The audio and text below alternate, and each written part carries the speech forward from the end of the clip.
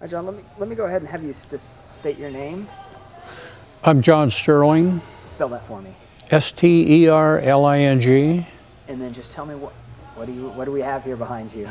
We've got a mock-up of a bunker that would have been typical in Vietnam with the protection of the sand and the barrels and sandbags. And so it's a backdrop to do the picture thing, you know, that people can identify with. So it says a backdrop, a partial bunker. And you built this? Yeah, we built this here a weekend ago, and volunteers here helped us out, and we strapped it all together and got it set up. And it's going to be hard to move. Might have to tear it down when this is all over. But why is this important to you?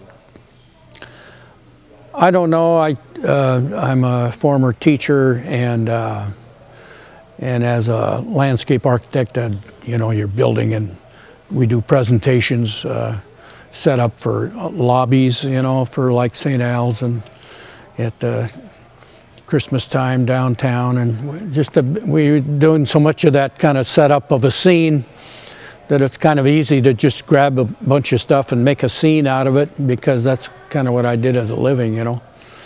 So it was easy for when I suggested to John and Sue was, well, let's put up a bunker, let's do a little scene so that when people come in, they have something to kind of look at.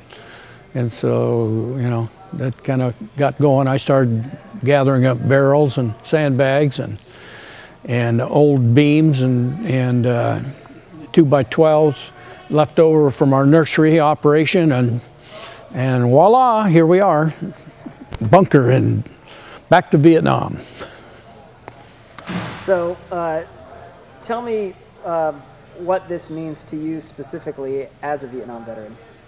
What the bunker itself does? Yeah, or is there a reason you wanted to focus obviously on the Vietnam Air? So much time is spent there. You know, you're out and about, but then you're back in and hunkered down, and so you had to build your own bunkers or get the CBs to do them. And every time you moved, you had to find a new, you know, hard place to set up shop. So it was just, we did this over and over again, and it just kind of became, for me, it was, if you're going to go to Vietnam, then you're back building bunkers again, see?